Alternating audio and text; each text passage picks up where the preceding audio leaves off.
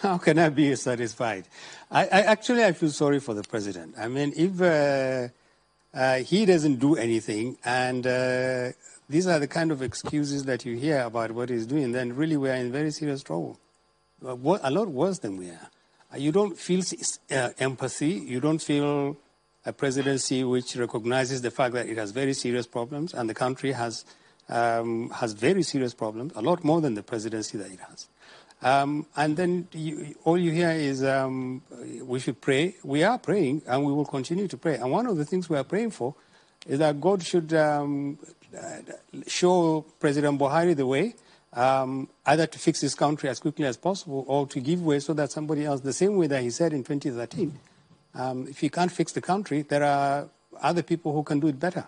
That is the truth. We are, as Northerners, we are dying like nothing. Other Nigerians are dying too. It's not just the Northerners. Death, killing is becoming a national pastime. More and more people are dying from violence. How many people are going to die before President Buhari recognizes the fact that he needs to do something serious? We don't have the time to wait. You can tell us all the things that you think he's committed to, but we measure him by just one thing. What is the outcome of your commitment? What is the result of all these things you're doing? We don't see them on the ground. We don't see them on the road when we travel. We don't see them in our homes. We don't see them on the farms where poor people go.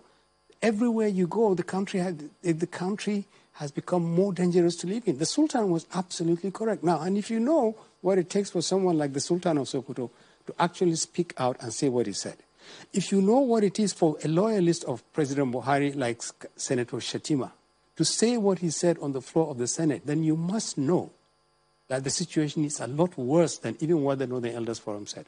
What we said is simple. It's in exercise of a democratic right. An elected person is elected to perform a job. He doesn't perform that job, you tell him, please, let's have someone does it. These are people who, Sultan of Sokoto is the kind of person who doesn't speak unless it becomes absolutely essential.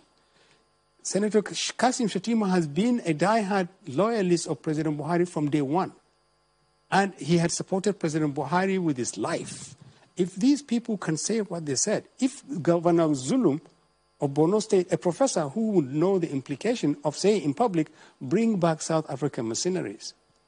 If he can say that to the president's delegation in Borno, because our military obviously is failing, because that's why you bring mercenaries. If you put all these things together and you put them within a context, it just tells you one thing. The president has lost control of our security.